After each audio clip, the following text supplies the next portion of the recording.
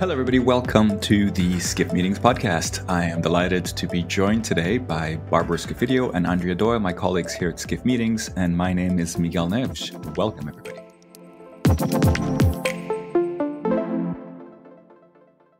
Hey there, it's Seth Borko, the head of Skift Research, and I've got a brand new report that I want to share with you today. It's called our State of Travel 2024 report. It's perhaps the single most comprehensive report we do every year, and the best part, it's free to download right now. We have 350 plus insights in this report with pretty much a chart for basically any sector. Do you need a chart on hotels? We've got that. A chart on airlines? We've got it. A chart on consumer behavior? Guess what? We've got that too. I really appreciate if you check out our State of Travel report. You can download it now by going to skift.com/state of travel with dashes between every word. So that's skift.com/state-of-travel. Download the report, check it out, and let me know what you think. I hope you enjoy.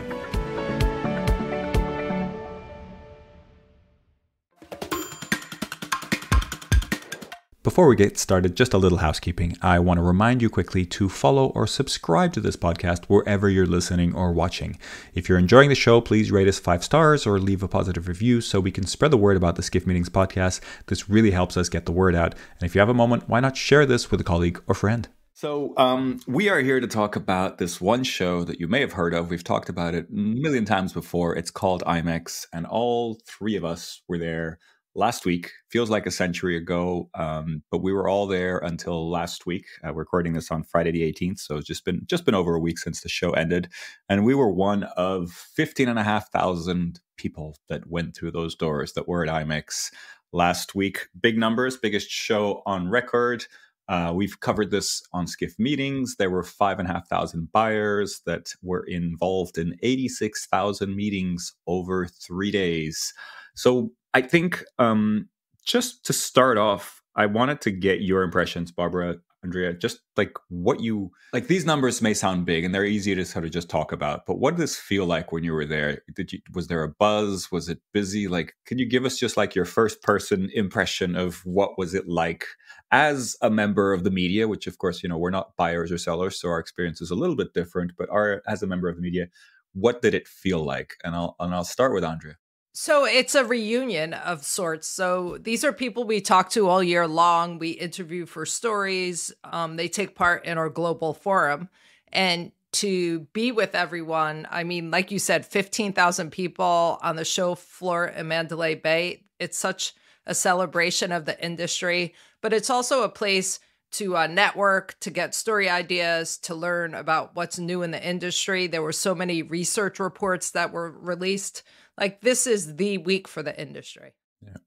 Barbara? Yeah, I would add that it felt like the industry is in full swing, doing well. There were a lot of investments in pretty showy booths and incredible activations, pickleball court in the middle of the show, that kind of thing. So it was a very healthy IMEX. Yeah, for sure. And something you mentioned, Andrea, I think like to kind of pick up on. It's, that idea that loads of research and loads of things were launched at the show. I think more than ever, I felt like people were really waiting for the show to launch things. Like there was actual, some pretty interesting news, definitely some interesting reports from Freeman, from the IRF, and a number of other ones kind of launched things. And I think there's this narrative that trade shows have become less the place to launch things. And I'm talking more about, electronics or cars or something like that. But it feels like at IMEX, the trend might be going in the other direction. It feels like the place where things kind of, people wait for IMEX to launch something. And I think that's, quite healthy for the show, I would say. Absolutely, because it makes it a not to miss event. Yeah. All right. So we're also kind of, we were there and Vegas was busy, right? We were 15,500 people. That sounds like a lot, but there were much larger shows, let's say, going on around us. So this was by no means the only thing going on in Vegas that week. I mean, Vegas has a capacity, I think, over 150,000 hotel rooms. So it's used to many events, many large events going on. But I think we all experienced that it was quite tricky to get around Vegas, right? Like the traffic, the congestion, particularly those peak times, like getting to the show at 9 a.m. or something like that, was not an easy task, and particularly because people were staying all over the strip and really all over the city. Just want to get your impressions of that as well. I think we've all been to Vegas a number of times, and I think probably people listening have been as well. But it was not the easiest to navigate, I'd say, from our perspective. And then added to the other shows in town, there was the convenience store show also in Mandalay Bay. They had all of upstairs. So that convention center was packed. If you wanted to try to get a dinner reservation or a lunch reservation the day of, it was impossible. But then also all the construction going on for F1. Yeah, F1 is disruptive when it comes to transportation. There's no question. So, a ride that would usually take 15 minutes, you really had to give yourself a half hour. You had to figure it would take twice as long. I can't get over the stands they put up in front of the Bellagio fountains, all the lighting, all the bleachers. I mean, all over the strip, all you see are rows and rows of bleachers. And that made transportation tougher. But I have to give Caesars a shout out because we were staying at the Paris. They had a really great shuttle system back and forth to the convention center that everyone took advantage of. So then it was awesome because I met so many great people on that shuttle. So like networking started before you even got to the convention center. I would also add that the proliferation of Ubers made it really tricky at the convention center to find your Uber. There were just huge crowds of people waiting for Ubers with no real organization. So that's a little different than what I recall. Yeah, the scale is tricky to manage. I think the buses are actually IMEX buses, if I'm not mistaken, but they have, hosted by Oh, or kind of focused buses Right. going to They have many, many regular. different hotels. But yeah, always good to find. And I think one thing we also noticed is some of the hotels in Vegas, I think Paris was one of them, has moved the place where you pick up an Uber, right? Like the Uber pickup place. And that, for whatever reason, it does, I think in most cases, it's moved kind of further away, right? So it does make it a little bit trickier for people to move around kind of swiftly. So definitely something to consider. And of course, on the Wednesday, very early morning, I think it was 2:30 in the morning on Wednesday, we had the drop the trop, the implosion of the Tropicana Hotel. Farewell to the third oldest hotel in Las Vegas, which I think some people were quite sentimental about. But that was an event in itself, right? So only in Vegas you have this kind of show and fireworks and drones and all sorts of things, and that just happened to be right in the middle of IMEX. So something else to add to already quite a busy week, right? and that implosion really was done Vegas style with the fireworks, like you said, in the drone show. And what I really loved was there were several groups within the industry that did little get-togethers. They rented suites overlooking the implosion. So they had their own little networking party as they watched the Tropicana come down. At 2 a.m. Yeah, it's the pajama party, right? That was kind of like the hottest ticket in town that week, apparently. But I was in bed by that point. Very very intentionally with the 9-hour time difference for where I'm based. It is tough to kind of do those 2 o'clock in the morning kind of activities. But I mean, it was history. Now, one thing I wanted to mention, and I think there was a press conference at the show from MLB, right? And of course, the Tropicana is, I believe, I don't think it's been fully confirmed yet, but it's making place for a baseball stadium, and the Oakland A's will become the Las Vegas A's. Again, this is not fully confirmed, but that is kind of where the direction is going. But so implosion of hotel to make way for a baseball stadium, and there were, I believe, 7 different baseball teams present at destination booths at IMEX, and of course the MLB was there as well with an activation on the way in. So this idea of baseball stadiums or ballparks being venues for events is, I feel like there's a lot of investment there, and I mean, I just wanted to get your take on it. I am not a baseball fan, I have to admit. I'm European, so American sports are kind of a little bit foreign for me, but I do feel like baseball has a certain nostalgia around it, a certain magic around it. And I think the idea of holding events in baseball stadiums does appeal a lot. So, but I think this kind of joint effort is super interesting. You know what I found interesting? These were all competing teams that came together to market themselves as event venues. And I've never seen something like this before. This is a new grouping.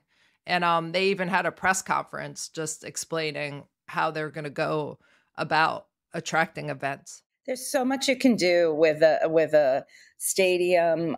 There's such a wow factor for a group to be at a stadium when it's not in use, in the middle of the field with no one there. They do all kinds of activations that they can do in the locker room, or they can run you out just like the team would run out the tunnel.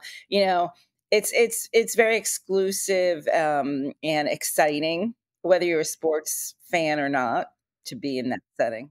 And talking about stadiums, I know a bunch of planners were invited to Allegiant Stadium during IMEX for a special event. And I was talking to one of the planners, and it was really a VVIP experience that when they got there, they were led into the locker room where they had personalized jerseys waiting for them. And they had this beautiful, intimate dinner on the 50-yard line. So Allegiant Stadium is really incredible. And it almost seems as if it was built with groups in mind, not just fans, but actual events. And, the dining they have available there is such first rate. We had an opening reception there for a conference I attended. So that's a stadium that gets it right for group business. I love it. And Barbara, I mean, you were mentioning already a little bit about the magic of the baseball stadium, right? With your planner experience, have you ever organized an event at a ballpark? No, but I have been to an event. It was actually at a couple. Most recently, Olympic Stadium in Paris, and we were taken there to see all the developments that were going on before the Olympics, and got to be run, like I was saying, with the group, did the run through the tunnel and Wow. screamed and videotaped ourselves, and it was just such fun. And the scale of a stadium when you're there alone in the middle of it is just phenomenal. It's like you get a different feeling for it than you do when you're in the bleachers. I went to another event once at Citi Field in New York City, go Mets.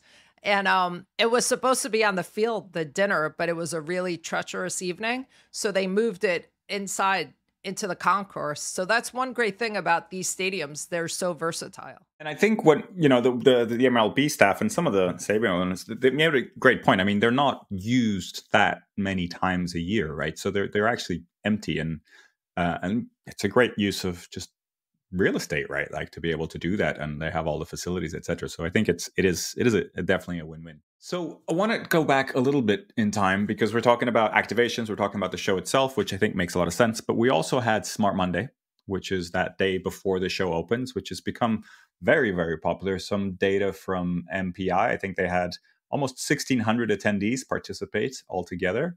That's a 30% increase over last year, and they had 46 sessions compared to 30 sessions last year. So it's definitely a significant amount of education and sessions going on. There's keynotes as well. They had 1,250 people attend those keynotes. But we had our innovation lab on the Monday. That was an afternoon session, a 2-hour session, and we had around 60, 70 people attend. And we kind of tried to make it the most useful, most interesting way to start the IMEX experience. And, all the feedback that we got was excellent. I think people really appreciated it. We did a lot of kind of networking exercises, get people to connect and really buddy up for their IMEX experience. Just wanted to get your take as well. I mean, you were there, you were part of the experience, you were kind of communicating, getting people involved and making the most of that experience. Anything to add? Miguel, you were the moderator, and you did such an amazing job. And I really loved the way that it was peer-to-peer focused. So it wasn't really one of us on the stage speaking at length. It was planners learning from planners. And I loved the interaction you injected by having planners who have planned for X amount of years go in one part of the room and more experienced planners in another part of the room. It got people up and moving, and everyone I talked to loved it. Yeah, I mean, it was very intentional. I think it was a 2-hour session. I think out of those 2 hours, we all three of us spoke at some point from the front of the room, from the stage, if you will. But I think if that was 10 minutes out of the 2 hours, it was probably less than 10 minutes, right? Like most of the event was about people, planners talking to planners, about people connecting, learning from each other, and networking. And I think that's something that's important, I think, because once you step onto the show floor, you have your appointments, you have your mission, but it's quite overwhelming. So hopefully it was a positive contrast for everybody involved. And I think it was so helpful because it gave planners a chance to talk about challenges.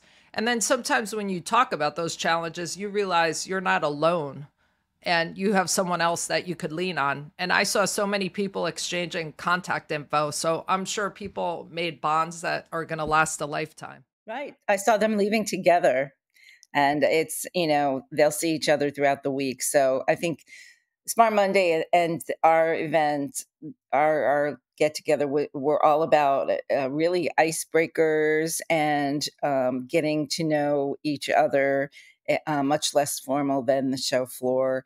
There were so many activations. I haven't been at Smart Monday in probably 10 years. And the main hallway outside of the meeting rooms was filled with everything from puppy cuddling to make your own get your own headshot done. Some very fun, just pure fun activations like build a friendship bracelet. There was coaching. It was pretty extensive. And when you're doing these kinds of things, you're meeting other planners versus walking around a show floor. I think it was very, very very well done. I think IMEX and MPI definitely deserve kudos. Of course, I think we played our part, but it's a big event with that many people attending. It's kind of a pretty large industry conference in itself, right? And what's really great is some planners don't have the opportunity for education during the actual appointments because they're there to do business, to meet with people. So they get their education on Monday. So it's a brilliant idea. So yeah, we're glad to be a part of that. I think it was a successful part of the show. But also on the show floor, there is the far left area, the Inspiration Hub, which is filled with education. I also did a couple of sessions on there, but let's not focus on what we did necessarily. But the actual space itself is quite impressive. I think there are probably 10 or more different spaces for education, ranging from theater style, education theaters on the show floor, two very intimate sort of table discussions. And there was a Google XI space that was very interesting as well. That was very well decorated. And that held all sorts of things, right? They had meditation sessions. They had, well-being activities. They had some dancing first thing in the morning on Thursday, which I think half of the people were very excited about and half the people wanted to hide away because it was quite crazy. I mean, what did you see, Barbara? I mean, I'm sure you spent a little bit of time in that space. What was your impression? I did. I loved the mix of settings, and being on the show floor. It's so convenient to pop over and check out a session that you think you might be interested in, and if you're not, you just go right back onto the show floor. We did some things at there was a long, almost like farmer's table where you could have coaching and different kinds of smaller conversations. They had some of the small theaters had the headsets. So the show floor noise was not too intrusive. I had no problem hearing. I was at the Google space and it was very easy to get involved in the conversation. I think what's really important here is that these are interactive. Everything there is interactive. So you need the right audience for those sessions to work. And nothing is really planned in advance. So it's a little bit of a risk from the organizers, but the ones I went to were very lively and people were engaged. And so there's been a lot of talk in the industry about wellness. And what I loved about this year's IMEX was there were so many wellness activations that were so well attended. I took part in a 20-minute meditation with Seppi, and it was standing room only. That's how many people were there to attend her session. So that was really awesome to see that it's not wellness washing. It's actual activations that people are taking advantage of. Yeah, super interesting. I mean, yeah, there's definitely some stuff on the Inspiration Hub as well, but also places away from the show floor. I think there was a kind of a quiet room. I don't know the names exactly, but there was definitely different spaces around the event, which were not necessarily the easiest to find. But I think that's also intentional, right? If you want to have a quiet space, you want to make it sure that it's not so easy to kind of jump in and out. But Barbara, I think you made an interesting point, which is, this show floor education. A lot of it feels like, it's very open, right? So the idea, I think, is for people to be able to just jump in and out, or just, poke their heads in and see what's happening and stuff like that, which I think brings up an interesting challenge because, yes, like you mentioned, you never know who's going to be there. So it's tough to really plan very carefully for the actual sessions.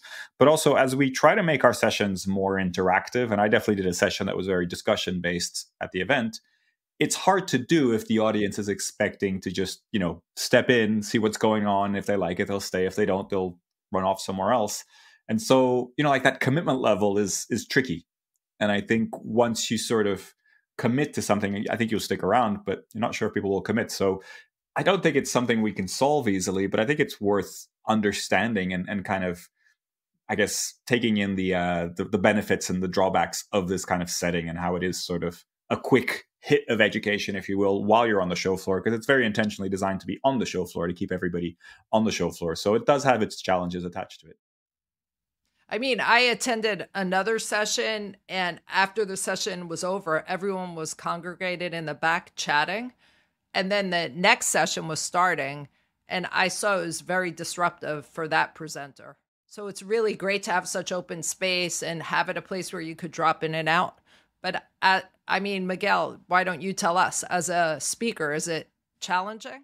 Yeah, I mean, my experience as a speaker, you don't feel it as much, at least the ones I experienced, but you could definitely hear, some speakers next door were shouting and jumping and getting people to dance and all that kind of thing. And that can be very disruptive for the other sessions. So it's, yeah, it's that tough challenge because we talk about kind of ballrooms being these kind of boring places that are very kind of cookie cutter, but they have their advantages, right? They're kind of controlled environments. So when you're preparing education, they're very nice. When you're not outdoors here, but you're in the middle of a big space, it has other challenges, right? It's inspiring, but people can get distracted. There's noise. So I don't think there's an ideal solution, particularly of a show this size, but I think it's worth discussing and figuring out, how to make it better. And you mentioned the headphones. The headphones, I think, are a very interesting solution. I think they help with a lot of things. But what happens at IMEX is there's a headphone system set up, but there's also speakers. You can also just attend the session just hearing the speakers. And so it's almost like if you were just using the headphones, then you could really mitigate that sort of noise pollution. But because you also have loudspeakers, amplifying the sound, it does make it tricky. So from an acoustics perspective, it is a tough setup. I attended an event once, and it was in a large ballroom, and each corner had its own speaker, and you had your headsets and you had channels, and the room was silent, and you could move from one to the other. It was a really just cool, different way to present four speakers at once in the same space. And I think when we're talking about the younger generation and, kind of wowing them or, getting them interested, that kind of setup might be really useful rather than your typical one person per room.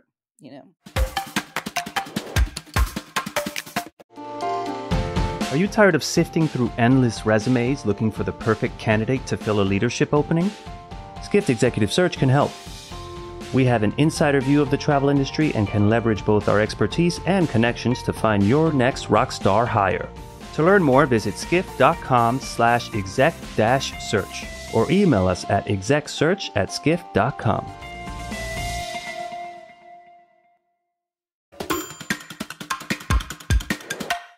There's a lot to expand to unpack there. I think for the speakers itself, it might be quite tricky, right? Because you have essentially somebody standing almost next to you doing a completely different session. And then you don't know if the people that are right in front of you are listening to you or if they're listening to one of your neighbor speakers, right? There's a lot of getting used to that I think could be quite tricky. But yeah, definitely a format worth exploring and probably saving some money, right? Right. And I mean, it's proven that the younger generation does, they're doing multiple things at one time. So to me, it's a format that kind of makes sense for that for that. But do you want to encourage that, or do you want to get them to Not focus? sure, but really creative. And Yeah. one thing about IMEX and every industry show, really, in our industry, is that we take risks. We try new formats. We try to just always inject something new and creative. Sometimes it works, sometimes it doesn't. But these are the places to go to try these things out. Just wanted to mention a couple of things that I think are interesting. Two different types of AI powered technology were employed at the Inspiration Hub. We had wordly captioning, so you could see the captions in English or in different languages of the events that were going, of the sessions that were going on the larger stages. And you also had Snapsight. So these sessions were recorded and transcribed into AI. And then you could scan a QR code and get kind of takeaways from each session. I think both of those were used. I'd love to get some data from IMEX in terms of how much they were used, but it's interesting to see those two services being, I think they were also used in Frankfurt at IMEX in Frankfurt, the other IMEX show. So almost becoming kind of standard as part of the package of education sessions at IMEX. And there was a third kind of service, I don't know exactly what to call it, which was also happening at IMEX America on at least the stage that I was on doing one of my sessions, which was Event Wrap, which is a very creative, definitely not technology focused service, I guess, where a very talented rapper listens to the content of the session and then creates a rap based on a sort of predetermined beat about the session. And I'm a bit torn in terms of how useful it is in terms of, the actual rap that they perform afterwards. But it was accurate. It was very impressive that they were able to take the meaning from the session and then create a song from it. And it got a lot of people taking out their phones and taking videos of the performance. So the performance was done right after the session. They kind of took a few minutes to go on stage and do this event wrap. I don't know if any of you witnessed that, but definitely I did. A lot of phones came out for that, let's say. I thought it was fun and brilliant because it encouraged people to stay until the very end because they wanted to see the summary wrap. Yeah. So The wrap up. Right, the wrap up. So you didn't leave early because you knew that is how the session was going to end. Very interesting. It's always interesting to be at these shows and see, witness different things and get different ideas for events. So really interesting to see that. So let's talk a little bit about booths. The big part of IMEX is buyers are walking the show floor, exhibitors, sponsors are at their booths, and booth design is important, right? So that you can attract people, you can make people feel welcome, you can get people to have comfortable meetings, etc. But I guess the first point of all this is attracting people to the booths, right? So which ones stood out for you? There were probably hundreds, 400 booths, something like that. I think probably 100 large booths. Which one stood out for you? And I'll start with Andrea. There was a really cute activation in which you went to your phone and you found a photo you liked and you sent it to the people at the booth, and then they created a cookie with that photo on the cookie. And the line to get cookies was really, really long. I thought that was interesting. And another, personalization is so important now. There was another booth that had all different patches, and you picked one that resonated with you, and they put it on a baseball cap right on the spot. So there was a lot of interaction, a lot of personalization. Yeah. Interesting. And you're kind of going straight to the activations. I think it's super fascinating, that idea of how you're going to attract somebody to a booth. I also spotted, I think Freeman had engraving on, they were giving away some, I think, Stanley Cups or kind of custom mugs, and they had engraving so you could engrave your name. So definitely I'm with you in terms of this idea of personalization at different levels. Cookies, the headshots, I think you mentioned as well, Barbara, as well. There was a Smart Monday headshot station, but there was also one at IMEX. And I think throughout the whole show, I saw a line of at least 10 people to get a headshot. And the booth was really out of the way. It was in the kind of far left or far right of the show. Any ones to add, Barbara, in terms of what you saw? Yeah, one thing I noticed along a different line is that Hyatt decided to combine all of its brands. And so the inclusive was included with the World of Hyatt. It was branded with the new branding. And it was a pretty powerful statement for that brand when you put everything together in one place. So And did it? They were giving out little bites, right? Vegan bites from their wellness menu. they did. They had a chef, and he was cooking on the spot. Yeah, that was fun. Another activation I thought that was amazing was Hard Rock always has a music theme. They had this brand new device that you tell the person working the booth what your favorite song is, and they take flavor tones that go along with the lyrics and create either an alcoholic or non-alcoholic drink for you. So I thought that was brilliant because it stayed with the theme of music and it created your own personalized cocktail or mocktail. I think you bring up a point, and I always looked at advertising this way. I like TV advertising when I used to actually watch TV and not stream, but that whatever you do, it needs to be memorable and connected to the brand, or it's really not successful.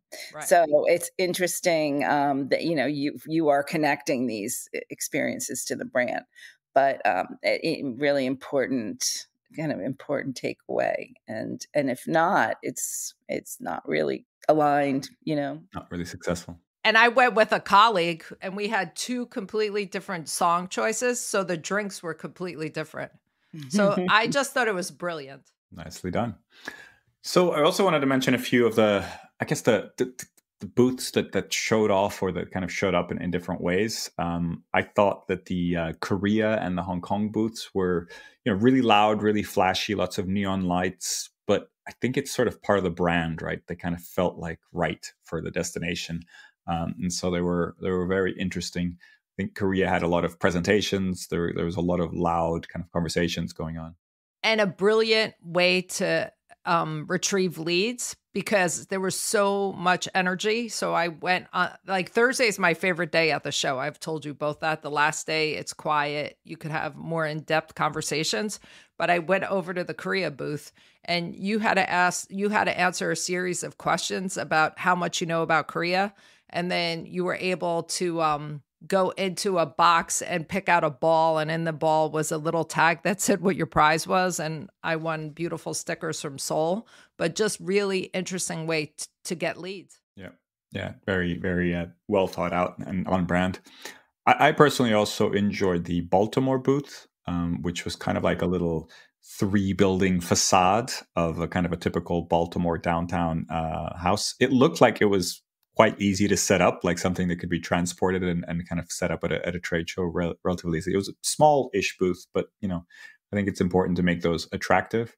And I also enjoyed the Napa Valley booth, which had this kind of, as the brand, very obviously to the brand, had a kind of winery feel to it, where you could stand at these or sit at these kind of high tables as if you were in a winery and had kind of wine themed around it. I thought that was very inviting and I think on brand, which I think is important.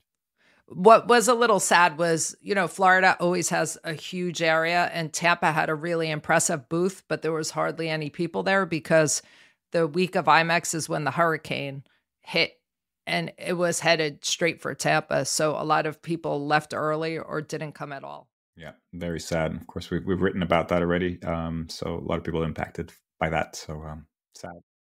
Oh, there was definitely everyone at the show was concerned, and people were, doing hurricane prep right on the show floor. So it's just awful, and our hearts go out to those industry friends. Absolutely.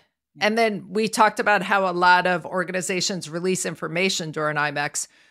Destinations International was releasing a case study about its last conference that was held in Tampa. And, the head of the Tampa CVB was going to be there, part of the press conference, but he stayed back in Tampa. So I want to make sure we mention a couple more activations. Encore had quite a large activation, and they kind of did it was an interactive activation. So you went through and kind of experienced some of the things that Encore does. And as before, I think in previous years they've done different themes. I think this year was a bit more directly linked to the services that they provide, and they kind of picked up on this theme of pricing and value, which is what we talked about with their CEO Ben Irwin at the Skift Meetings forum quite recently. And so I give my kudos to Encore for tackling that topic, because I think it's a tough topic, because obviously it's something that challenges their business. But I think the fact that they're actually tackling it is quite interesting in itself. And they had a big activation, a lot of area for discussion there. They also had education at the Encore booth. And I noticed that with a few other booths. So at least Maritz and also the Smart Source booth had a dedicated space. And a lot of booths have spaces for presentations, but these booths actually had education sessions. So they were listed in the education listing of IMEX, not just a sales pitch or a presentation about the product, let's say. So I think that was quite interesting, and it's definitely something I think would be good to see more of. But it does make it quite confusing, because you might think you're going to an education session on the Inspiration Hub, but actually it's somewhere else. It's on the other side of the show floor. And when that happens, you're probably going to be about 10 minutes late if it's on the other side of the show floor. Any other stands that you'd like to point out, or any kind of activations that you thought really stood out for you? There was a sock stand that was showing how they personalize socks, and they were giving planners IMEX socks. That was really a popular stand as well. Well, nicely complementing the sneakers, right? Like we covered, there was definitely a lot of sneakers going on. IMEX had their own sneakers. Encore had their own. I mean, you tell me what other brands had a whole sneaker game going on? Caesars had personalized Orlando. And it was fun because a few of the attendees started a sneaker challenge. And after Ken Halsinger from Freeman's session, he's a big sneaker collector. People who wanted to be part of the challenge showed up, and someone from IMEX was a judge. And this man, he hasn't been to a show since before COVID, and he was the winner. And he said what a highlight that was for him. And he was given this teeny tiny little trophy. It was just all in fun. But he had on a pair of Gary V sneakers, and he won the contest. Yeah, some sort of very custom edition Gary V sneakers. So impressive. It sounds, I don't know, I'm not a sneakerhead, but I don't know if I would wear custom edition shoes to IMEX. It feels like you're going to wear them down pretty quickly, but hey. But what is wonderful to see is that women aren't expected to wear dress shoes anymore, because that show is tough on your feet while you're wearing sneakers. So then to add dress shoes to the mix is tough. So that was really refreshing. Yeah, heels. I mean, it was all about, heels are not comfortable for a lot of women. If you are a sneaker aficionado, we have a gallery of our favorite IMEX sneakers on our website. So take a look. Yeah, and there's some really fun ones there. So you're probably sick and tired of us talking about IMEX. So I want to wrap up and conclude with, congratulations to the IMEX team. I think everybody there had a successful show. I think all the feedback we heard was incredibly positive. I overheard some rumors that some attendees were saying that IMEX was going to move. It wasn't going to be in Vegas. It was going to change location. But Andrea Doyle was at the closing press conference and asked the tough question of the IMEX team: what's next for IMEX America? And what did you hear, Andrea? That IMEX will stay in Las Vegas, and they have their dates set up through 2027. Yeah. And I think you heard from Karina Bauer, the CEO, that they're indefinitely staying in Vegas, right? So I mean, imagine they have no plans to move away. And during the press conference, the Las Vegas CVB person looked at me and said, IMEX isn't going anywhere. All right. Well, there you go. You can expect it to be around in October every year in Las Vegas. So if you haven't been before, we do encourage you to try to make it. I think you'll have a very interesting experience. So that's all we have time for today. Thank you very much for listening. Barbara, Andrea, thank you for joining me today. Thank you both. See you soon. Hey there. If you're listening to us on Spotify, Apple Podcasts, or wherever you listen to your podcasts, please make sure to subscribe, rate us 5 stars, or leave us a positive review. That really helps us get out the word about the Skift Meetings podcast and make sure that we can continue to bring you this podcast every week absolutely free of charge. If you're watching on YouTube, make sure to subscribe to the Skift channel and hit the notification bell to find out whenever a new video drops.